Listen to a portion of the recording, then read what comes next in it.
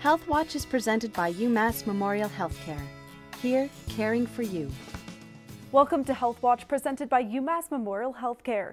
Today we discuss the mitral valve program. The mitral valve is one of the main valves inside the heart, and it's supposed to act like a one-way valve, letting the blood go from the lungs through the left ventricle, which is where the heart pumps the blood out to the rest of the body. What is mitral regurgitation? When the mitral valve leaks, the blood essentially goes backwards towards the lungs, which makes patients feel like they're drowning. The symptoms with that would include shortness of breath, swelling in their legs, and fatigue. It is difficult to diagnose this problem early because the symptoms sometimes can be nonspecific, especially as we get older, which is when patients get this leaky mitral valve. A lot of the symptoms can be attributed to just old age. The spectrum of treatments ranges from medicines to optimize the heart failure that some patients might be in as a result of their leaky valve, to surgery, which there are a few different options there, to some minimally invasive percutaneous options, so these are catheter-based techniques. How important is a team approach to mitral valve care? The reasons why the mitral valve is leaking can be various reasons,